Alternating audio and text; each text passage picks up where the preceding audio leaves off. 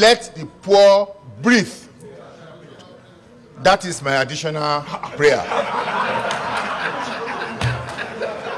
Anyway, the major thing is that your prayer is that let the poor breathe. And then Senator Mustafa has seconded that the poor should breathe. Those who are in support of the additional prayer that the poor should be allowed to breathe, say aye. Aye. And those who are against say nay. The ayes have it, the poor must be allowed to breathe. Let me, President, sir, distinguished colleagues. My name is Cyril Fashui, representing the good people of Ekiti North. I have decided to stand up to call this additional prayer to follow the footpath of Senator Abamoro, because since the beginning of this Senate, I've been raising my hands and you have never called me. My additional prayer is taken from the speech of Mr. President Bola Ahmed Tinubu that says, let the poor breathe. Mr. President, distinguished colleagues, let the poor breathe. That is my additional prayer. You will not call me again. No, because distinguished colleagues, we Ambassador, you want to second? No, we have not concluded on the prayer by our brother Cyril. He said his additional prayer is let the poor breathe. Mr. President, distinguished colleagues, my name is Saliu Mustafa, representing Kwara Central. In supporting Senator Cyril Fashui in his additional prayer that the poor should breathe, I believe all he's trying to say is that the discourse. Okay. So the distinguished colleagues, a motion has been moved for an additional prayer by distinguished Senator Cyril Fashui, who said that I've been recognizing him every day to talk. Senator Fashui, you said that on each sitting day that my eye always catches you. Okay, so it was a mistake today. Anyway, the major thing is that your prayer is that let the poor breathe. And then Senator Mustafa has seconded that the poor should breathe. Those who are in support of the additional prayer that the poor should be allowed to breathe, say aye. Aye. And those who are against say nay. The ayes have it, the poor must be allowed to breathe. Let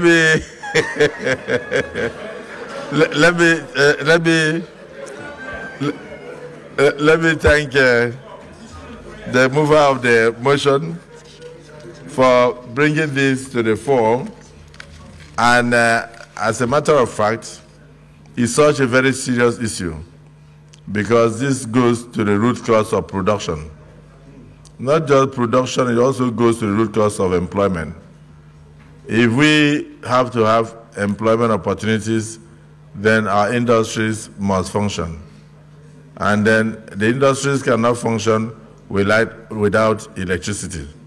And even the poor households who are made to pay exorbitant bills as a result of estimated billing, I think this must also be brought to an end. So we frown on it, we condemn it, and we think that sanity should be brought into the sector. So what we have done today as a Senate is to suspend any further increase in electricity tariff until all the conditions stipulated in this motion are met.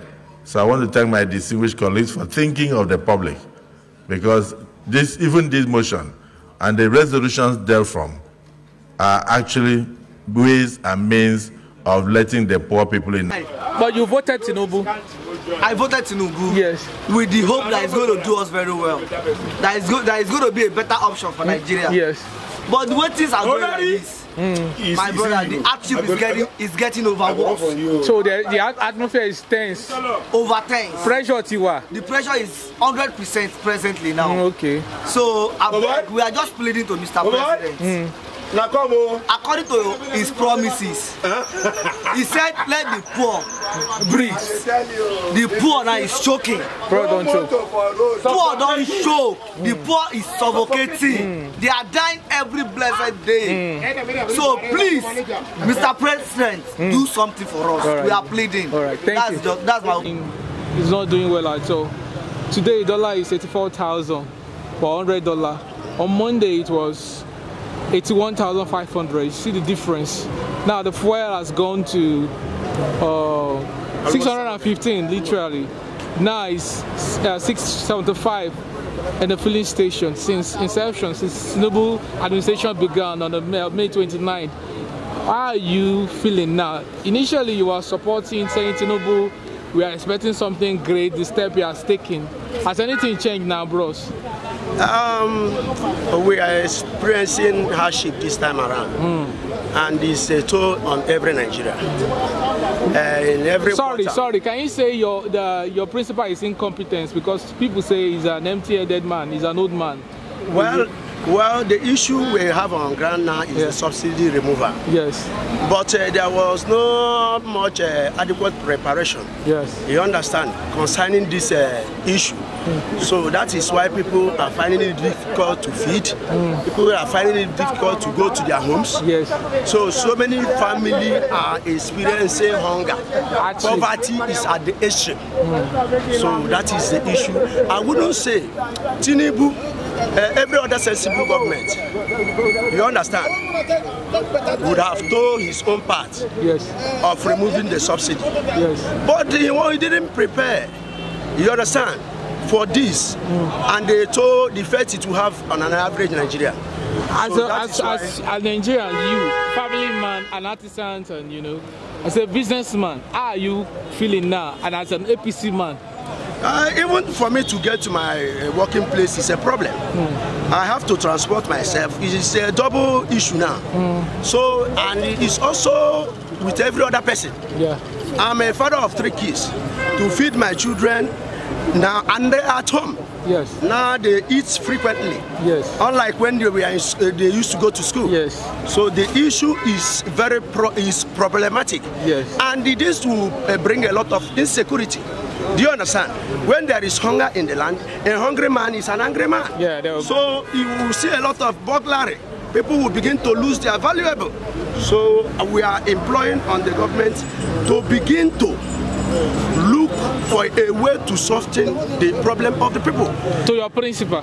Yes, that is APC. So you are saying Jagaban is incompetence? For now, you understand? Why I will say that is this. For him to remove the subsidy is not a bad idea.